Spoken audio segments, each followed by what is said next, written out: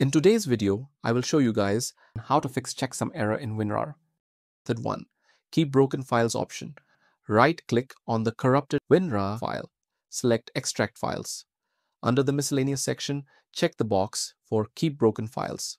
Click OK. By keeping broken files, WinRAR can sometimes recover parts of the archive, even if it's corrupted. Method 2. In Build Repair Archive option. Right-click on the corrupted WinRAR file. Select Open with WinRAR, go to Tools and select Repair Archive. Choose a destination folder for the repaired archive. Click OK. This method is suitable for minor corruption issues. Method 3. Using Remo Repair WinRAR software. Launch the software. Browse to select the corrupted WinRAR file. Click Repair to start the repair process. Preview the repaired files. Click Save to save the repaired RAR file.